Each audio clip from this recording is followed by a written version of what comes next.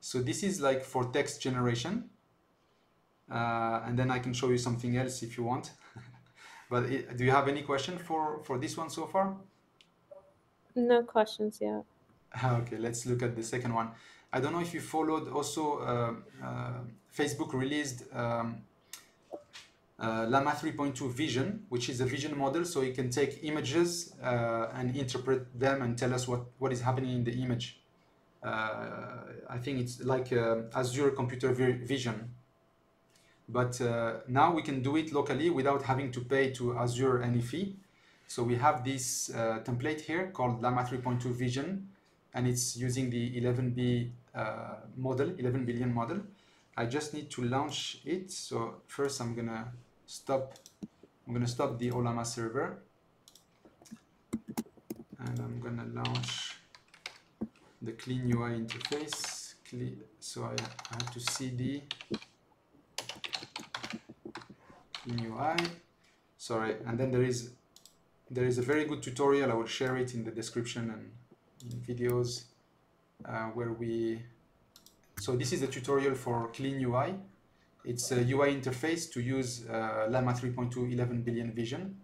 And then once you follow all these steps, which are very clear, then you come here and you can launch, you can activate the local environment, which I'm going to do right now.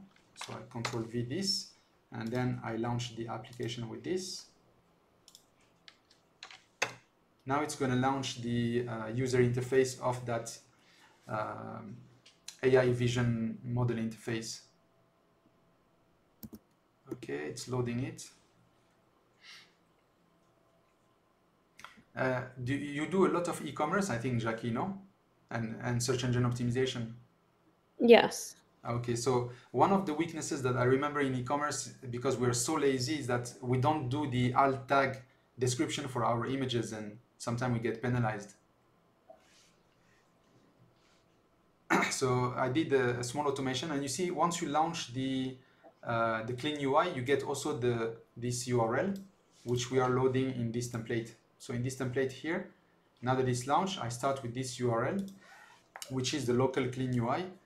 And now I have my RTILA flow, where we have this RPA command. I don't know if you used it, but we can specify a folder, and then it will get the file path of all the files that are in that folder. So in this particular case, I have this folder called images-download, and RTILA is going to go and get all the file path and feed them into my loop. So that's what get files path does. And then get file path, I will feed it into my list command. So it will fill up here all the file path. And then again, like I did before, now we have a loop. So the loop will take the image, will upload it right here, and then we'll input the prompt here, and then we'll wait 3 seconds, and then we'll click on the generate button. Very simple flow. And now I'm going to show you how it does the job. And now I'll launch it. I think we have 6 images. So it loaded the first koala image.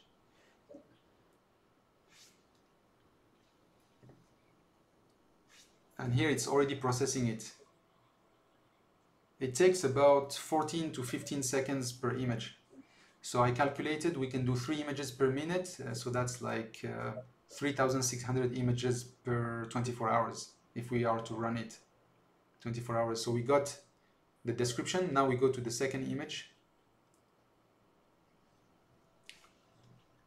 Here I think we need to see Honoré. Sometimes this interface, we just need to load the image.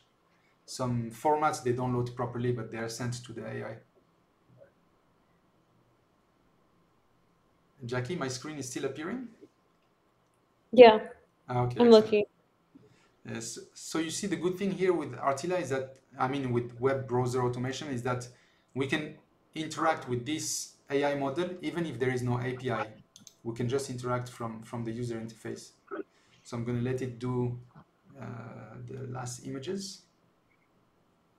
So just to finish, or like make building faster, do you think the pointer that I showed you for the CSS capturing Yes. works? The copy. Okay, perfect. Because I was not sure and I did it manually last time. I was like, this is annoying. No, I'm But gonna I'll show do it. you. I'm gonna show you how it works and also the recorder, but also the limitations that we have at the moment and how we think we're gonna address them to get your feedback.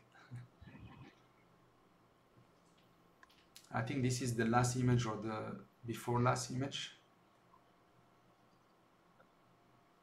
I don't know if you have some use cases for this.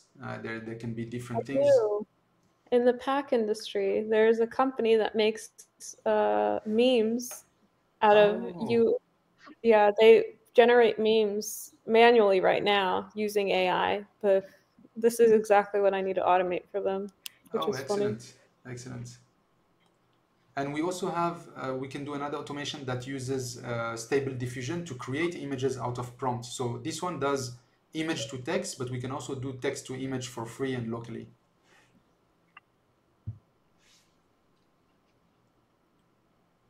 Okay, I think this is also the one before last.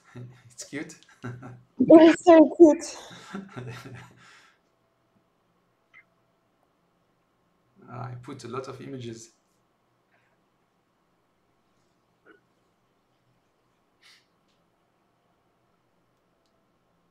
And this is probably the last one.